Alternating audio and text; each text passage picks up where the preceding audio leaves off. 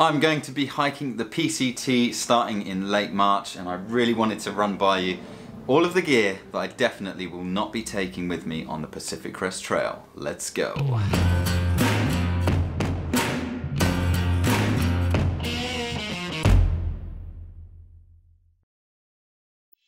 Hello fellow hiker and world traveller, Russ here, bringing you the best tips and inspiration for hiking around the world. Okay, I'm just going to run through this selection of gear now and show you what I'm ditching for the PCT and in 2020 and what I'm going to be taking with me instead. So let's begin with water treatment. So I'm going to be ditching the Nock Vecto water bladder and the Soya micro squeeze, and I'm literally just going to be taking the chemical drops by Aquamirror and the Soya squeeze, standard Soya squeeze filter without the bag. So the reason why I'm ditching the Soya micro squeeze is because while it's a great filter, the flow isn't as good as the actual Soya squeeze regular. It does pretty much the same job, but because the flow isn't as good, I just think, you know, I might as well take something with a decent flow. I don't want to have to keep back flushing this thing. And as for the Nock Vecto water bladder, this thing just is so flimsy, and I've broken two of them.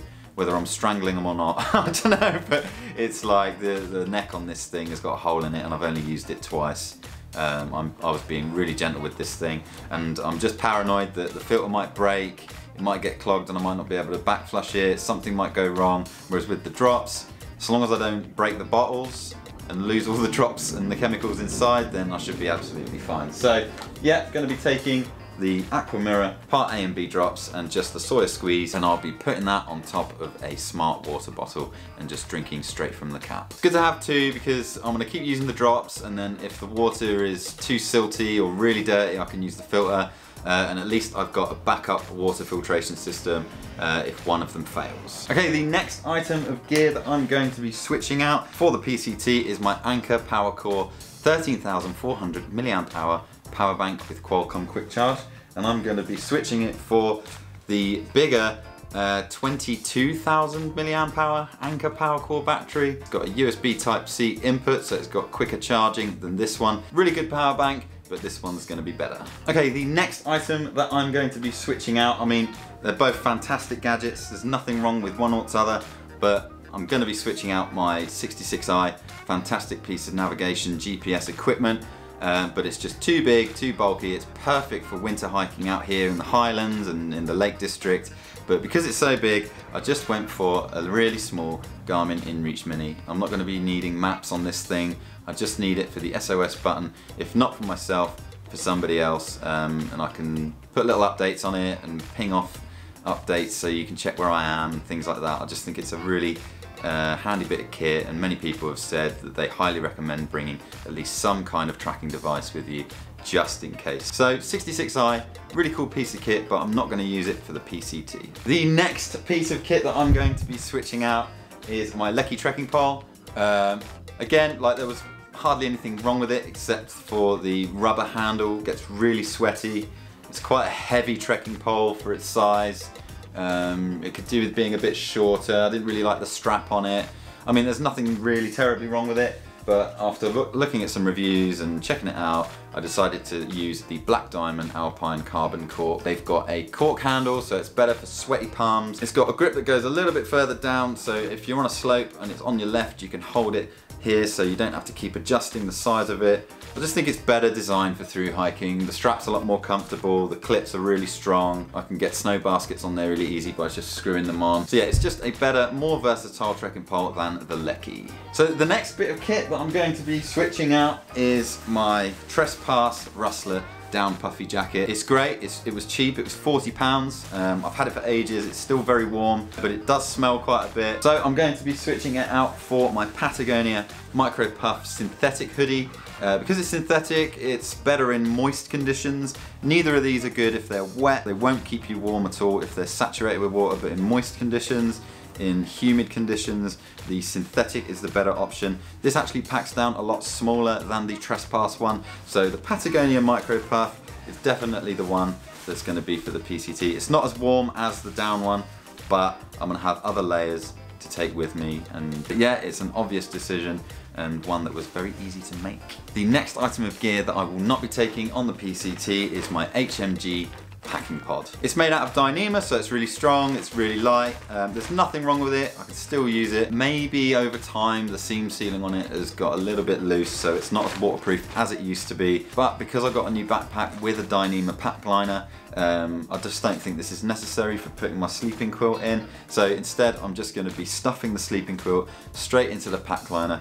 First thing that goes in, instead of having this extra step and having to stuff the sleeping quilt in this packing pod. Nothing wrong with it, just a conscious decision to remove that step and save some weight in the process. Okay, that brings me on to the next item that I will not be taking on the PCT, and that is my Katabatic Gear Palisade 30-degree down sleeping quilt, and I'm going to be switching it out for the Katabatic Gear Sawatch 15-degree down sleeping quilt. So as you can see, there's a pretty big size difference in these two quilts. I've got a really good comparison video on both of these, so there should be a button up here and a link in the description if you want to go and check that out. But the reason that I've switched out the Palisade for the Sawatch is because the Sawatch is much warmer. I've chosen the wider fitting so I can wrap it right around my torso.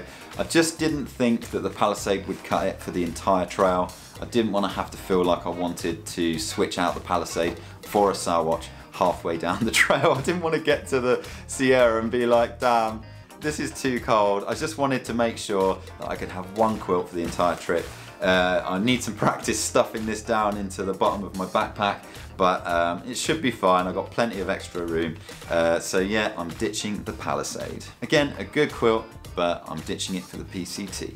The next item that I will not be taking on the PCT is countless dry bags. On the PCT, I'm literally just going to be taking one dry bag for a small selection of clothes. Instead of dry bags to separate things out, I'm going to be using Ziploc bags. And to keep my food in, I'm going to put the Ziploc bags with the food in inside an OP sack, which is basically an even tougher Ziploc bag. One, because they're lighter. 2, because they're cheaper. And 3, because they're see-through, you can see everything that's inside there. You're not going to be rummaging around in these coloured dry bags where you can't see exactly what's inside them. The only thing that I want to keep in them is a small selection of clothes in just one dry bag. Ziploc bags, they will definitely keep all of your gear dry. If they do break, they can be very easily replaced in a town. Last but not least, the final thing that I will not be taking on the PCT, sadly, is my Hyperlight mountain gear 2400 Windrider backpack. This backpack was the first backpack that I've ever bought that was made out of DCF and was designed for ultralight backpacking. A fantastic bit of kit. It's super strong, it's waterproof, it's seam sealed.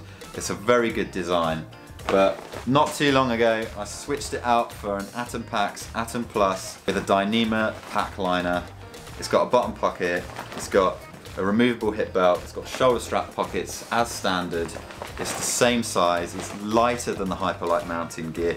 It's more comfortable than my Hyperlight mountain gear, and it's easier to pack with trekking poles and ice axes and things like that. It's just more geared up for the PCT than the Hyperlight mountain gear pack. I loved it. It was a great pack and it saw me really well, and I still use it very occasionally for carrying like camera gear and things like that onto a location.